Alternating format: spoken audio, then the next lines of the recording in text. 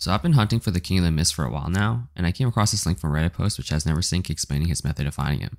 From what I understand, you pretty much just spam tier 14 on maps and move in one of the 4 diagonals until you reach an event or wall, and then you return back to the beginning and then search the other directions. So I started doing it as well. I enter the place and then place down a portal so I can see on the minimap where it starts, and just do the method. And I think I've actually been seeing more things, like no copium. I actually had trouble before this, finding things in general, but I feel like I'm seeing masters and events more now, whereas before, I was just passing by them maybe. So yeah, if you're looking for the King of the Mist, be sure to check that out. As for my Guardian's progression, last time I spent all my currency on getting my Raised Spectre gem to 25, so I can use a new Spectre, which is great and all, but I never actually used a new Spectre, so I was missing out on a lot of damage. So now I'm using all 4 Spectres, and with the perfect Spirit of Fortune, he gives me a Lightning Aura, as well as makes the attacks lucky.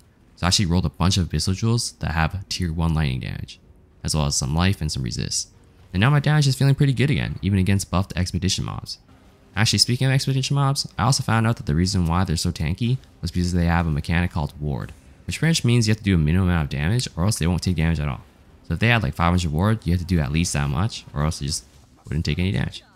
So after getting a bunch of tier 8 lightning damage jewels, I'm actually blasting Expedition mobs now.